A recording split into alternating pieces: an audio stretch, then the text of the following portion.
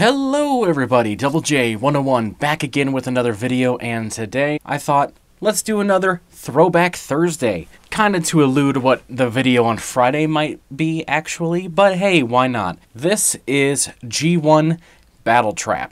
These guys are getting a new release in Power the Primes, which back in G1, as far as I know, they didn't have names for each specific piece. Now in Power the Primes, this guy will be Road Trap, and this one will be Battle Slash. But as far as I can remember, they didn't have a name, they were just called Battle Trap. Now let's go ahead and take a closer look at each of these figures. Here is the blue truck of Battle Trap, aka Road Trap. And for G1, you know, it's decently detailed. It's pretty much detailed as much as you would expect a G1 to be. It has the very sweet rub sign that works decently well. Let's go ahead and rub it a little tighter there. There you go. You can see a little bit of Decepticon coming through. And mine still has the stickers, which is nice. They're not applied as well as they used to be, but you know, being that this figure is from 1987, it's kind of hard to expect too much of it. That is the Road Trap part of Battle Trap. And now for Battle Slash, which Battle Slash is really nice actually. I like how well the helicopter propellers actually move. We have a nice Decepticon logo here on the front, as well as a rub symbol on the side, which this one, let's see, works a little better actually. It doesn't show it very well on my camera, but it does pick up pretty well. Mine also does have these stickers still on the back fin. Both are in actually pretty good condition. Now, also included with these figures is this double barrel weapon of sort. Very detailed throughout the middle for being, of course, a G1 figure. For this weapon, you can also peg it here on the bottom of the helicopter, as so, if you feel so inclined to do so.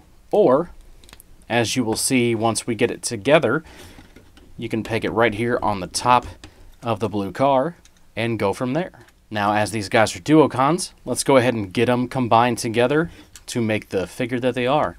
We'll remove that weapon for the time being.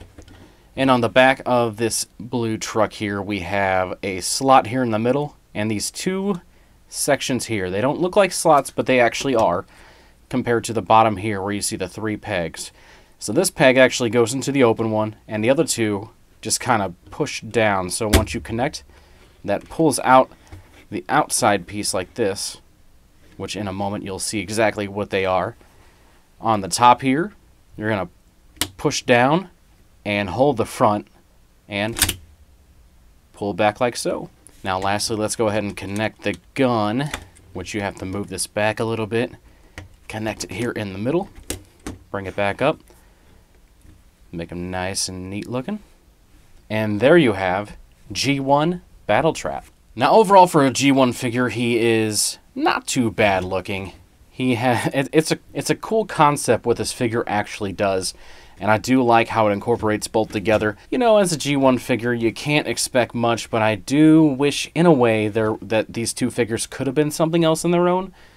But again, it's G1. You can't really expect too much from it because of the limitations they had back then. Otherwise, the actual way this figure becomes a robot is really cool in my opinion. But overall, that is all for today's video for Throwback Thursday. It was a quick one. There's not a whole lot to this guy. Kind of like how my last video with Roll Bar was. Not a whole lot to him.